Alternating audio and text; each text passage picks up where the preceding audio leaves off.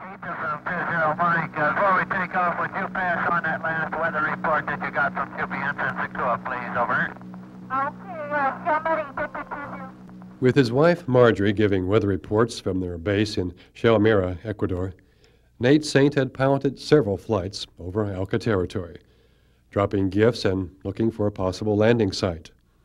Then in January of 1956, Nate and 4 other missionaries landed at Palm Beach for their first face-to-face meeting with the violent Alcas, a feared Stone Age tribe whose previous contacts with the outside world had ended in death. For Nate Saint, Ed McCully, Roger Udarian, Jim Elliott, and Peter Fleming, it was an answer to months of prayer when 3 Alcas, 2 women and a man, stepped out of the jungle and spent the day with them, sharing food and making spirited attempts to communicate.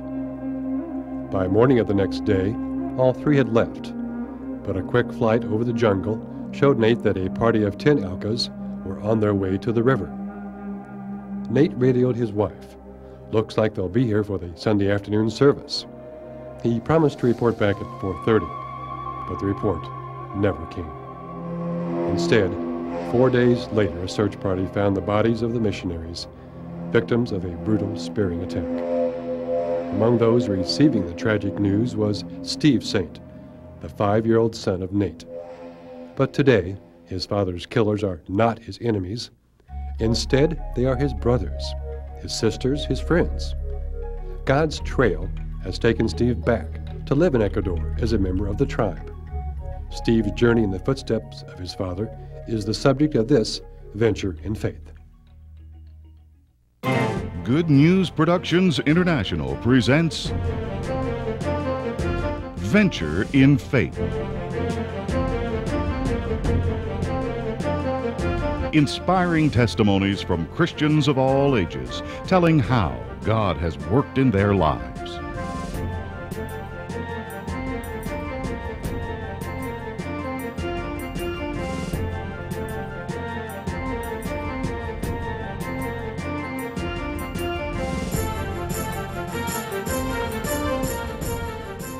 Our special guest today is Steve Saint. His father, Nate Saint, is one of the most famous martyrs of this century. You may not be aware of the fact that there have been more martyrs for Christ in this century than in all previous 19 centuries combined.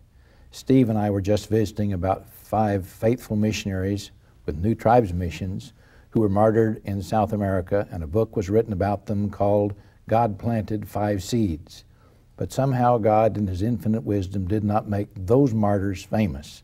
But on January the 8th, 1956, 5 men died in the jungles of Ecuador on a little beach called by Steve's father Palm Beach. They died there, and the world knows about their story. Steve, you were only 5 years old when your father was speared to death. Tell us what you remember about that event. Boyce, I can't really remember what I remember and what I've learned since then. But I have recollection of Mom coming and telling us that our dad wasn't coming home.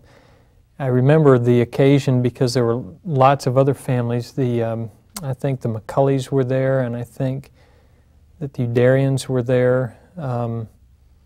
And I think Aunt Olive Fleming was there, and a couple of the other families were out in Arajuno. But there were lots of friends around, and then people came down from Quito, and it was always kind of exciting when people came to our house. So I remember that there was a feeling of excitement.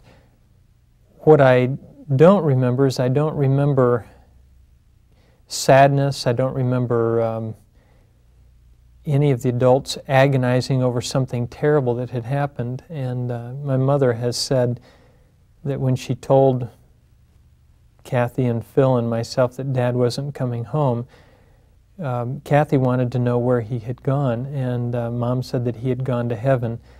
And she said that I said, "Oh, I know why he went ahead, because he loved Jesus more." I don't think that was the case, but I do have some recollections, but not an awful lot. I was only 5. And tell us about how Christ came to the Auca people whom your father wanted to evangelize. Well, the Waorani, as they're called, they're known to the outside world as Aucas, which is really a derogatory term that means savages or naked ones. Their name for themselves is the people, Waorani. The Waorani had lived really a violent existence, probably the most egalitarian people on earth. Just no rules, no law, no chief, no elders, just everybody did exactly what they wanted to do and what they thought was best. And this had led to lots of killings within the tribe. I mean, Washington Post recently had an article on the Waorani titled "The Most Murderous Tribe on Earth." And they killed not only amongst themselves, but they also killed outsiders whenever they had contact or when they needed an axe or a machete. They would go out and actually kill people to get axes and machetes. But after Dad and his friends were killed in 1956, two women, wife and a sister of one of the men, Gikita, old grandfather Gikita, who had led the killing party, they got tired of all the killing and decided to take their chances in the outside world, and they went out to Quechua territory, another Indian tribe, and they weren't killed. And when they got out there, they found out that Dayuma, a young girl who had fled from killings in the tribe years before, was still alive. They got together and they invited her to come back with them into the tribe. And then they returned just a week later with an invitation from my Aunt Rachel, my dad's older sister, and Betty Elliott, or Elizabeth Elliott, Jim Elliott's wife. He had been one of the other men that was killed with Dad, to go in and live with the Waorani. They went in 1958, and they were really the ones that took the gospel to the, or what the Waorani call God's carvings, to the people. And so your mother was a widow. Your father was the oldest of the 5 martyrs, as I recall. Mm-hmm. Your mother's a widow. Did you stay there in the jungle for any period of time? We stayed in Shell, the little base on the edge of the jungles that Dad had built for Mission Aviation Fellowship, the organization that he and Mom were with. And after Dad was killed, we stayed there in Shell for a year, and then came back to the States on furlough for a year. But Mom really felt that the call that God had given to her and Dad wasn't relinquished because of Dad's death, and so she went back down and worked as a nurse in a mission hospital and ran a guest house, and that's where I grew up, down there in Ecuador. I remember reading in an article condensed from Decision magazine that you were baptized by the men who'd killed your father. Kind of lead up to that and tell us how it happened. Well, Boyce, after Aunt Rachel had been living with the Waorani for several years, with Dayuma, Betty stayed for a couple of years, and then she and Valerie left and came back to the States. Dayuma wanted her son Sam, whose father was Quechua, to come in and live with the tribe, but in their custom and in their culture, it's the responsibility of the sons of anybody who has been killed to avenge those deaths. So Aunt Rachel and Dayuma weren't really sure if it was a good idea for Sam to come in, and they finally decided, well, let's bring Sam in, but let's bring Steve in too. And so I guess at about 10, 12 years of age, Sam and I went in to visit the Waorani, and that was my first contact with them, about 3 years after Aunt Rachel had gone in to live with them. And I spent vacations and Christmas vacations with Aunt Rachel. Loved living in the jungles with her and with the Waorani. And then when I was about, I guess I was 12, my sister was going away to boarding school and she wanted to be baptized, and Mom said, who would you like to baptize you? You know, it'd be a good idea if it was somebody that you respect as a spiritual leader in your life. And Kathy right away said, I want Chemo to baptize me.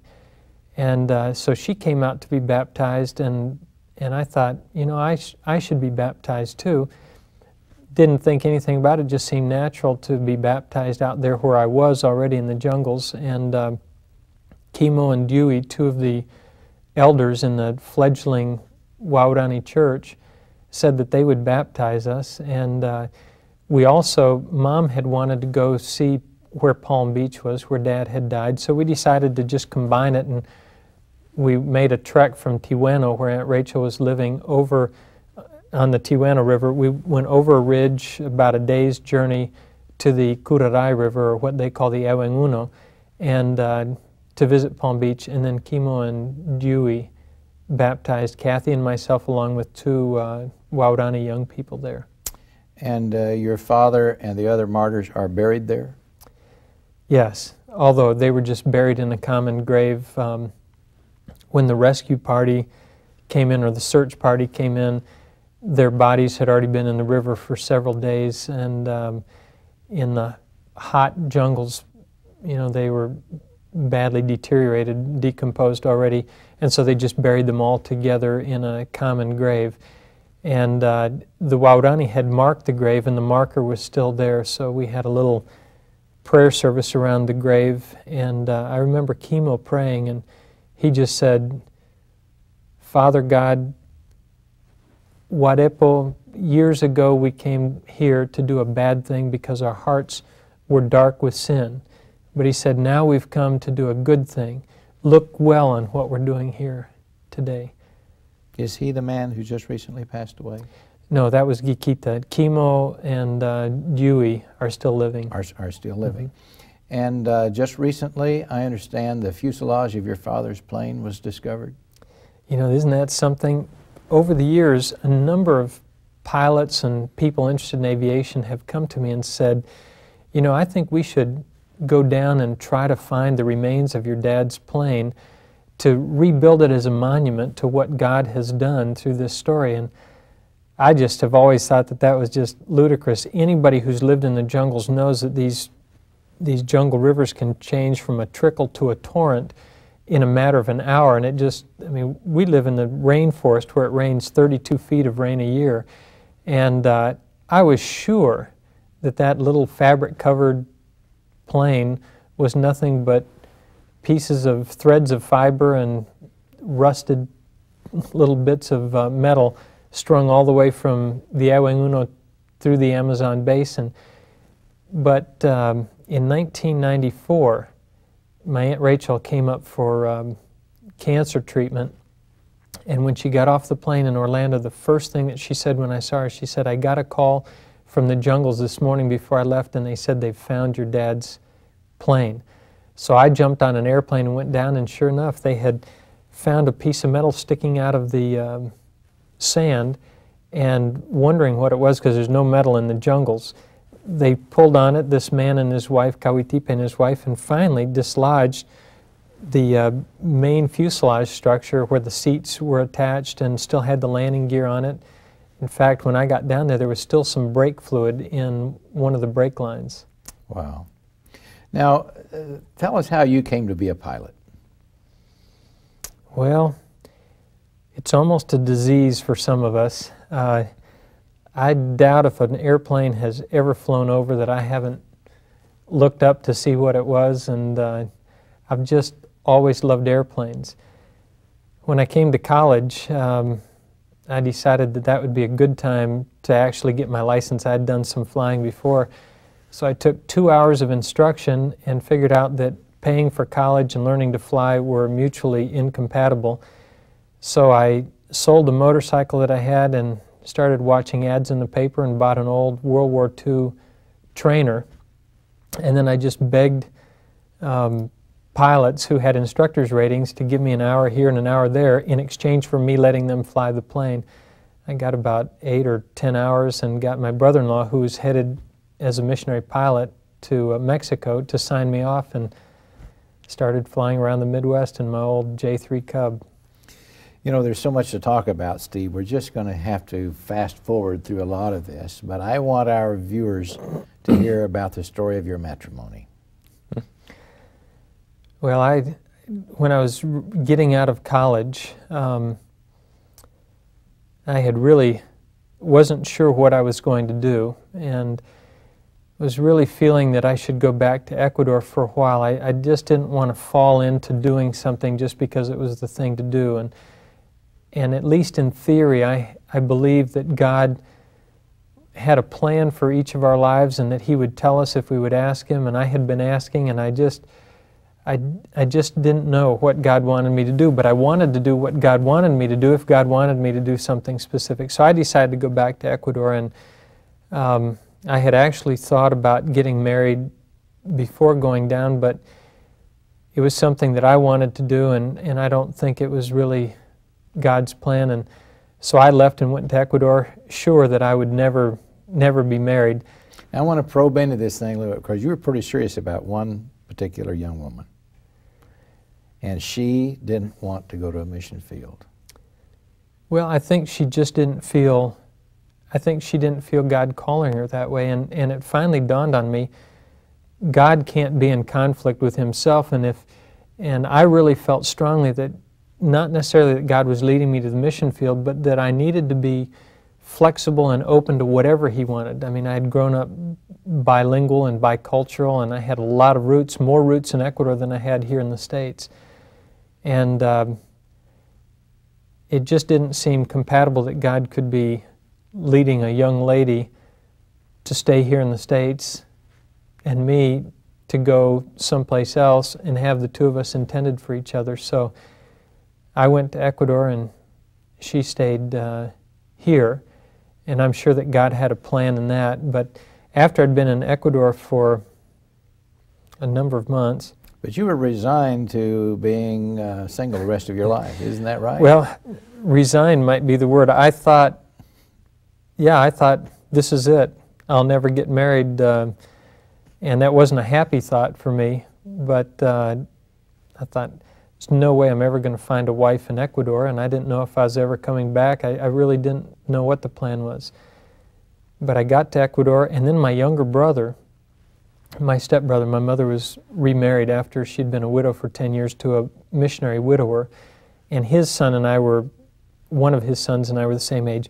Well, this stepbrother was getting married, and he's younger than I am, and that really made me feel like it'll never happen for me. And then a singing group came down from a church in Minnesota, west central Minnesota, and somebody asked me to be their tour guide down to the jungles. And on that trip, I met a young lady that I just fell madly in love with, and still am 23 years later. And we met down there, and then were married down there with her parents' permission. Our oldest son, Sean, was married down there before we ever came back. She had never been outside of the U.S. She'd only been outside of Minnesota a couple times, but it was clear that she was willing that wherever God led us, that she would go.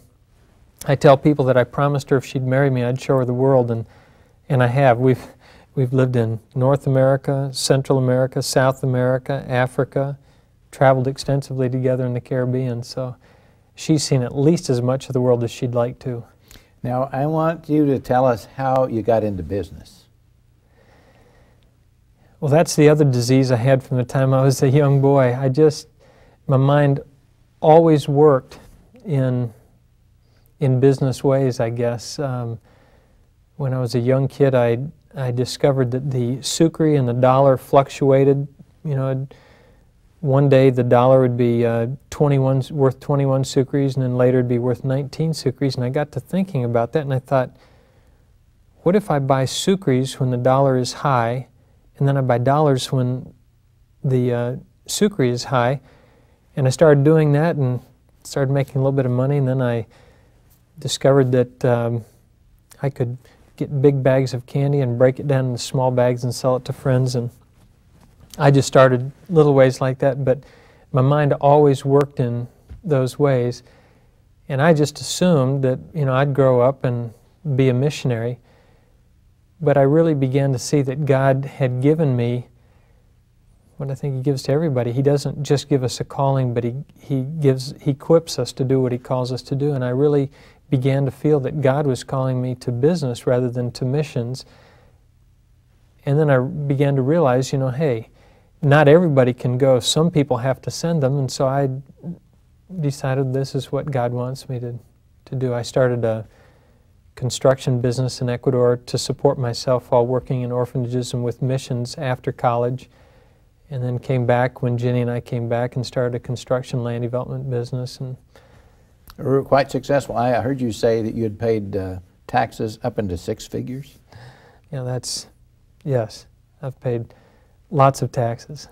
But the Lord has been good, and I think really people would be surprised, but there were times when I made bad decisions using a lot of leverage, and which I learned to do early on, but took on a lot of debt. And then I saw in Proverbs and Ecclesiastes, and well, throughout the Bible, it talks about the dangers of debt, and God kept telling Israel to be a lender but not a borrower, so they'd be the head and not the tail. And you know, I became convicted that if God's Word is good for salvation, if there's other things in there, and there's a lot about handling of money, that I should do that too. And so fellows that I was in business with, we decided, hey, if that's what God's Word says, we should do that. And that happened just before a major recession.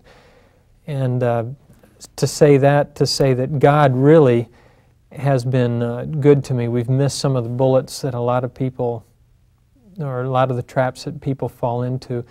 But I really give credit to the Lord. I think the Lord has intended it for a purpose. But now, as of the recent past, you're no longer in business. Tell us how that happened. Well, that and my call to go to Ecuador really came at just about the same time. Jenny and I had an opportunity to either buy out. I was in a heavy equipment construction materials mining business with big drag lines and bulldozers and equipment like that in Central Florida. And we were faced with either needing to sell out. I was a 50% owner, either needing to sell out or buy the rest of the business. And we just put it to the Lord, and the decision was to sell. And I didn't know what we would do after that, and was not looking forward to that. Even though I've started and owned a number of businesses, I just had really felt like this stage in life with kids starting college and in high school that I really wanted to stay in that business. But Lord had other plans. And then for a year, almost a year, I looked for other businesses to get into, and boy, the doors just closed so clearly and obviously that I finally said to Jenny, I just can't believe this. I've been in business for a long time. Surely I can find something. I said I'd buy anything, even if it wasn't profitable, just to have something to do. And Lord's given Jenny some insight. She said, well, maybe God's closing the door. And somehow that just hadn't occurred to me that maybe God had something else in mind. And finally I just said, God, I am so desperate for something to do. I'm not good at retirement. I begged the Lord to show me what He wanted me to do, and I would do it. That's when we went down, or when Aunt Rachel came with the news that Dad's plane had been discovered. And I went down, and while I was down there, the old people in the tribe started coming to me. They knew that Aunt Rachel was sick, and they said, Babe, when, that's what they call me, Babe, when Nemo, Star, what they call Aunt Rachel, when Star dies, then you come and live with us. And I had no intention of doing it until they made it clear that they really wanted me to come, and that it was their decision, that I needed to decide whether I wanted to remain part of the family and go live with them or not. And suddenly it dawned on me, maybe this is what God wants me to do, and it just didn't seem practical. I didn't want to. But I told them when they finally said, we say, come live here, what do you say? To get them off my back, I'd tried every other way. I said, I'll tell you what, I'll ask Wangungi, I'll ask the man maker and see. And they immediately said, fine, like they knew something that I didn't. And then I felt that I had to be good to my promise, and so I asked the Lord real honestly if He would show me if that's really what He wanted me to do. It didn't seem practical, not the best use of my time, and skills and training. And the Lord took me from desperately not wanting to, just changed my mind until a month later I just couldn't imagine doing anything else but going down to live in the jungles with the Waodani. And in reflecting on it, you were uniquely qualified to do it. Tell us why. Yes, I really didn't know at the time. I really thought surely somebody else who's been involved in missions or something. Like Moses and Aaron. Yeah, right. There he is, yeah. Lord, send him. Yeah, Lord, this is a great project. Why don't you send Aaron? But when I knew that the Lord wanted me to do, this is the first thing that I can ever remember doing with no plan. And people would say, well, what are you going to do down there? And I honestly didn't know. All I knew was that the Lord had made it clear to me and to Jenny. It's taken me a while to learn that God speaks to women too. I don't mean to be a chauvinist, but Jenny was just always very submissive and willing to go, and it took me a long time to learn that, you know, if God was leading me someplace, and He had clearly led Jenny and me to be together, that He would lead Jenny the same place, and even Jenny was convinced that we should go live in the jungles. And I'm not talking in a village in the jungles, to go to a brand new location, no airstrip, no houses, no gardens, no nothing. And as I began to contemplate going down there, and as the Lord gave me this desire to go, the plan just came just one step at a time to go down and live with the Waodani. And then it became clear that what I needed to do was to go down, not with a plan, but to go down and help them, the believers that had invited me down, to work under them, not as a missionary, but as part of the tribe. Someone told me that David Livingstone died trying to open up trade routes in Africa because he realized that if there was no business, that the Arab slave traders would continually prey upon Christian villages. Right. And you have a similar dream of allowing the Waodanis to be self-sufficient economically? Well, actually, it's really more a realization of what's necessary. The Waodani asked me to help them with three things. They asked me to help them become medically independent. They asked me to help teach them about the outside world so they would understand, because they always came out on the short end of the stick whenever they had contact with the outside world. And they wanted me to help protect them, or really to help them protect themselves in their own rights, which I thought was their territory primarily, their children. But when I got down there and began to get involved in these things, it became clear that there were a lot of people that didn't want the Waodani to become independent. You had environmentalists that wanted to use this famous tribe to further their own ends. There were anthropologists that didn't want them to change, wanted everybody to stay out, wanted to make a people's zoo out of them so they could go down and visit them and study them and then go back to living in their comfortable homes someplace else.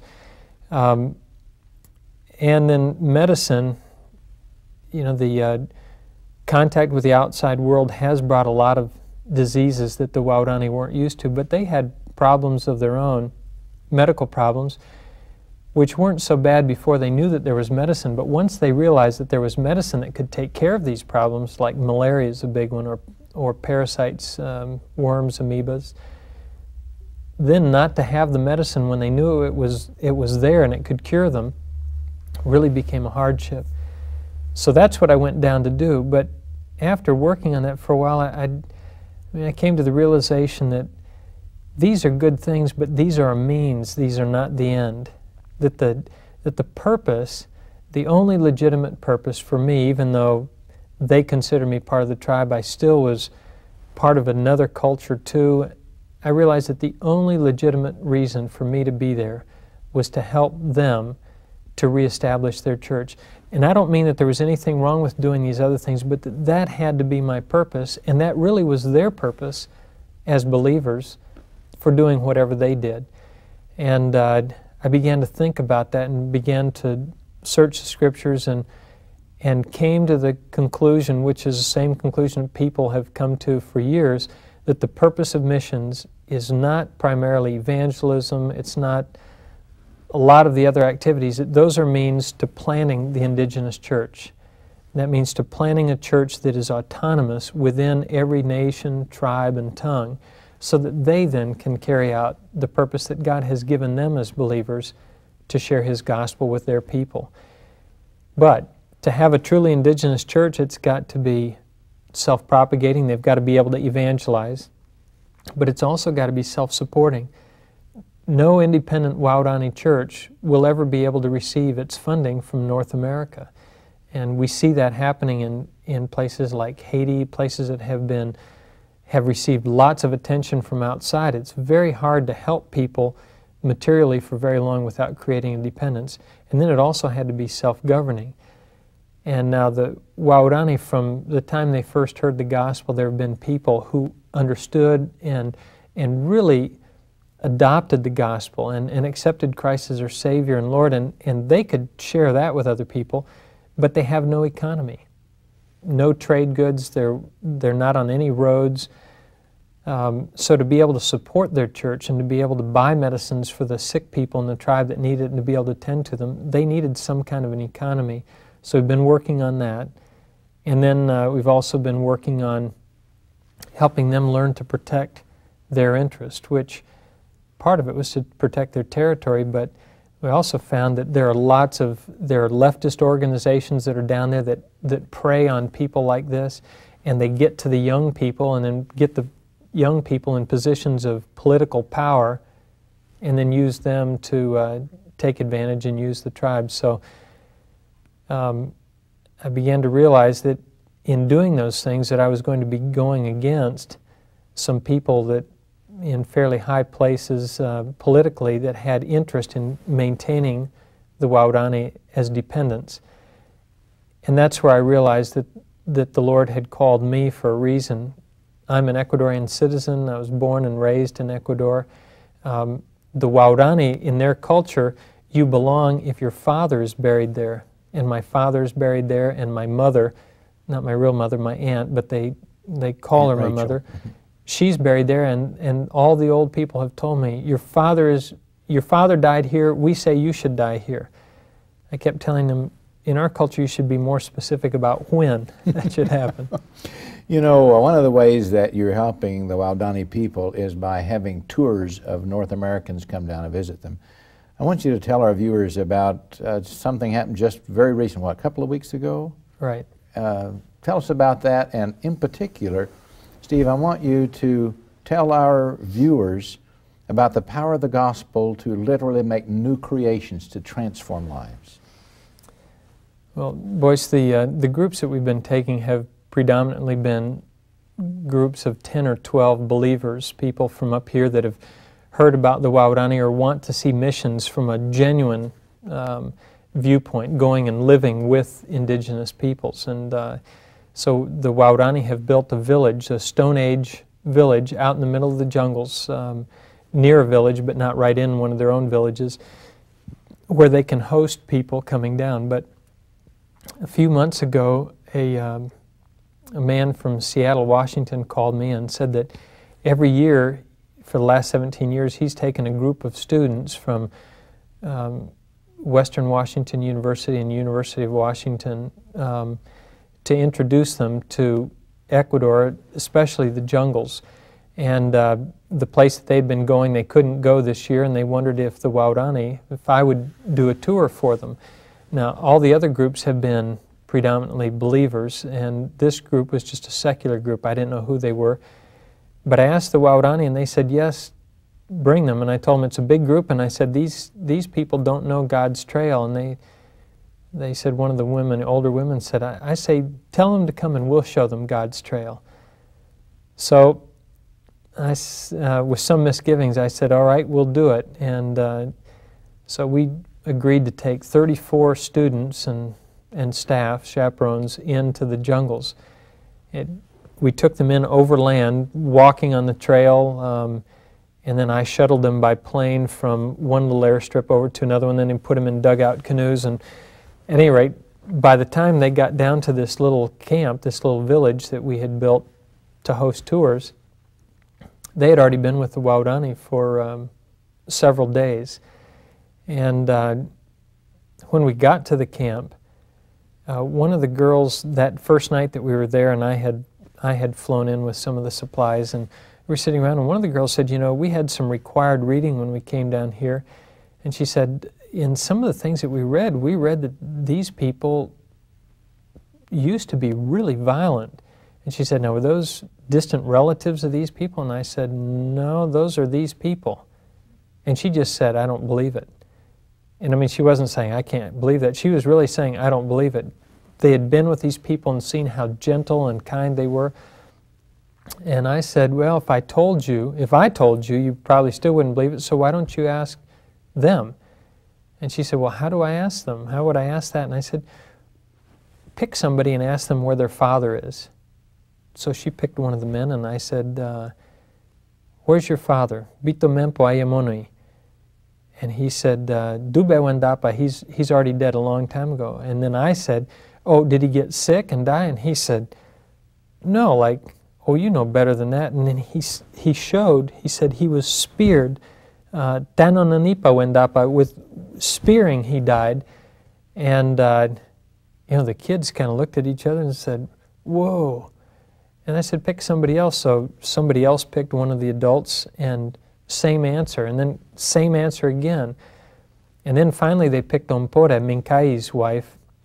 Minkai was one of the men who killed Dad and the others, and when they asked his wife, she pointed at one of the men that was standing right there with us in the little huddle that was living there with us, and she said, he killed my father and my mother and my brother, and she went on through the family. She said, hating and angry, he killed my family. And one of the boys said, my God, I was just sitting with him. I mean, just suddenly realizing, hey, this man that I've just been sitting and, you know, trying to communicate with by sign language, this man is a killer. And another boy said, wow, we're 4 for 4.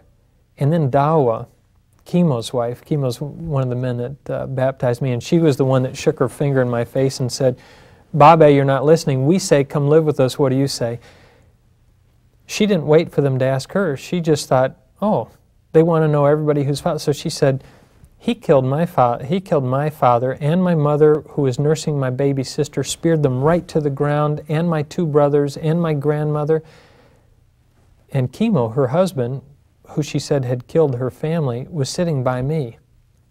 And these kids, I mean, one of the boys said, man, I've heard enough about killing. I don't like this. I don't like talking about this anymore. I mean, it was really frightening, these kids. And they didn't know who I was or what my relationship was with the tribe, so I put my arm around Kimo and I said, he killed my father too. That's 6 for 6. Now do you believe that these people were violent? And I mean, these kids just could not reconcile that these people that they had been living with, who were so kind and gentle and caring for them, had lived lives like that. And then Dawa said, I'll tell you. I mean, she initiated. She said, I'll tell you why we don't kill anymore. Because one of the other kids said, are we in danger? And I said, let's ask Dawa. And we asked Dawa, and Dawa laughed, and she said, if we didn't know God's trail, if we weren't walking God's trail, you wouldn't wake up tomorrow. But then she went on and she said, when we lived in the old ways, we lived like animals, hating each other and fleeing from each other, killing outsiders, killing our babies and throwing them away in the forest. And she said, but when we started walking God's trail, loving each other and in peace, we live. And she said, you can walk God's trail too. And then she said to the students, all by then gathered around, it had gotten dark on the edge of the river, and she said, Baba, ask them if they're hearing me well. Ask them if they understand what I'm saying. And I asked the kids, and there was a murmur of assent. Yes, they knew what she was saying. And then she said, I say, which one of you will follow God's trail? And it's just stone silence. And then one little girl, one young girl, sitting by me, college student, raised her hand.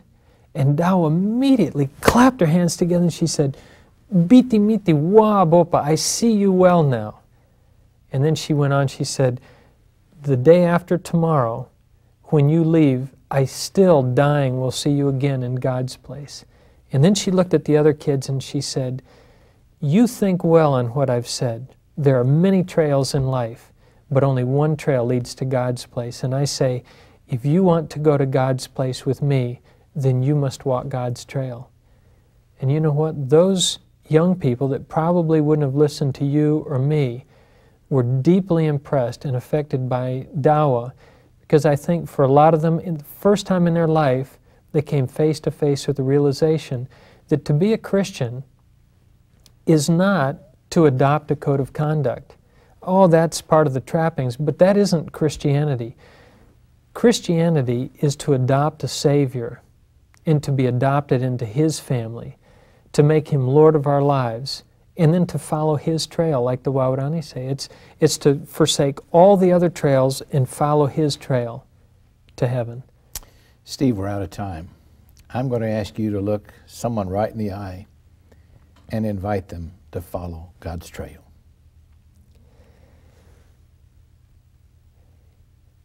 In the years that I've followed the Lord myself, I think the realization that is most fundamental in following the Lord is that God doesn't want special people of super talent or special circumstances or special experiences.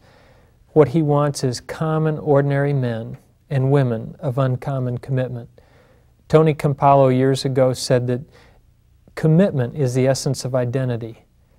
And I really think that that's God's call in our lives, is to accept Him, make Him Savior, to commit our whole being to Him, and then to trust Him to make something significant out of us. And I think that that's the story of, or what we call the Auca story. It isn't 5 heroes that went in to save a group of Stone Age savages.